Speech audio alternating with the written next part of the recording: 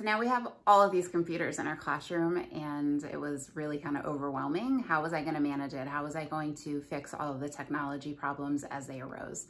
So we really had to go over some ground rules and establish routines in the classroom.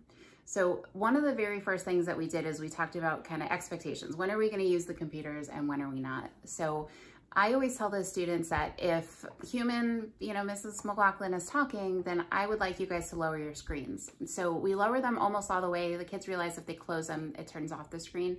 So they lower most of the way, and then I wait until that happens, and I know that I have all of their attention because they're so drawn to their computer, and sometimes they get easily distracted. So that's definitely number one.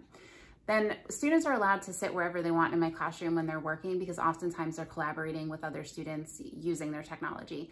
So we've just established this routine in the classroom that I have to have screens facing me. So the students are not allowed to sit with their backs to the wall. They have to sit in a way where I can monitor what they're doing when I walk around their classroom. So that is tremendously helpful. But I also kind of learned to get comfortable with checking in with my students equally. So no matter who they are, no matter what they're doing, every once in a while I would just go grab a computer and say like, hey, let me take a look at what you're doing or what you've been doing. Let's look at your drive. Is it organized? We would look at history together. And so since the students knew that I was pretty regular at checking in with them, it really helped to eliminate the things that they knew that they shouldn't possibly be doing. And it also created an awareness in them where they would tell me right away if something happened. They would let me know, hey, like I went to this website, I wasn't so sure, let me just check in with you. So it really kind of created this trust in our classroom to be able to kind of monitor and know that what they're doing is what they're supposed to be doing. And if they get off task, that they let me know and they are aware of it. Something else that was really important was learning the shortcuts. So I was able to look at history real quick, or I was able to know the shortcut to change screens real quick.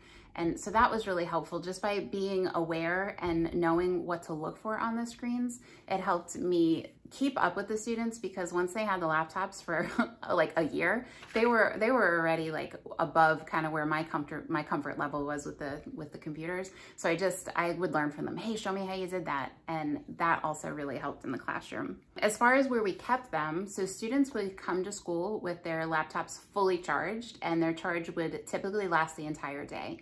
If they needed to charge halfway through, they would always bring their chargers and leave them in their backpack. So that way, if they needed to, they could take their charger and they can plug in their computer. We also had laptop carts. So for students who left their laptops in school all the time, their charger was always located in the cart, and the carts had numbered spots. So student number 1 knew to put their laptop in slot number 1. And then I also had the charger labeled with tape that also said number 1, because there were times throughout the year where the charger had to come out of the cart, and then the chargers would get mingled or like mixed together. So we needed to know whose charger belonged to who for accountability reasons. So I think once we kind of worked as a team and we saw what the laptop usage was like in the classroom, and then we saw, okay, this is a problem, then we would problem solve and we'd figure out, and we would set up routines and we would practice those routines, and it would really help to eliminate things that came up in the future.